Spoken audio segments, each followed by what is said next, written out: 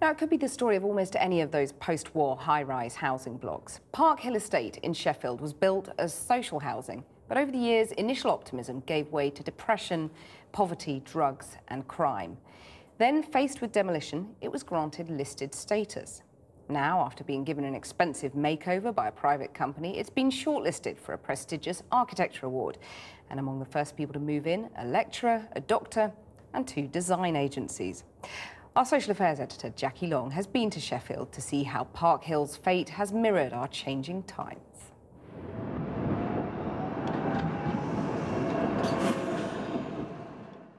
In sight of a glittering prize, the Park Hill Estate, once described as a cloud of bad breath hanging over Sheffield, now shortlisted for one of the country's most prestigious architectural awards, the Stirling Prize.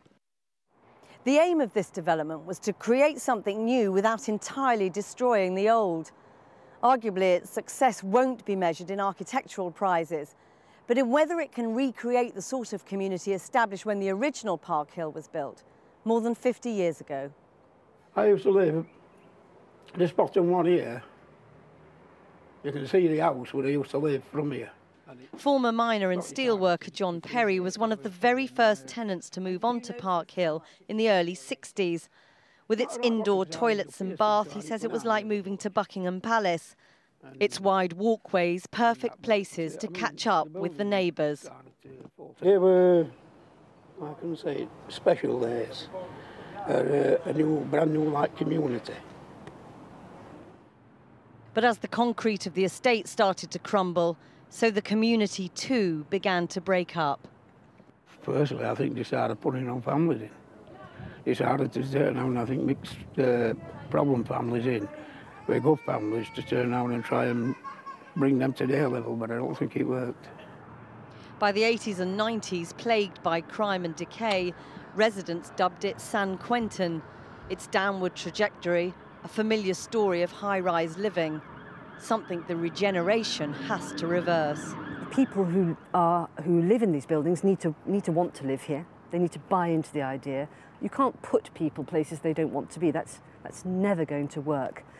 I don't think there's anything inherently wrong with high-rise if the people want to live there and it's looked after and there's some shared facilities and space. And the new Park Hill is dependent on getting that right. Only a third of the flats will be social housing. They need people to buy the rest. But it'd be nice to see something new. That was social. That would bring people together. Architect James Mills is one of the first to do just that. From my perspective, I do hope that it becomes quite vibrant. I do hope that we can interact and everybody can, get to know each other and help each other or build up a community. I've never been a real part of a community. But for some former residents, even with regeneration, its best days are still behind it. Park Hill will never be Park Hill again to what it were when I lived on it, when I was brought up on it. Views on Park Hill have always been divided.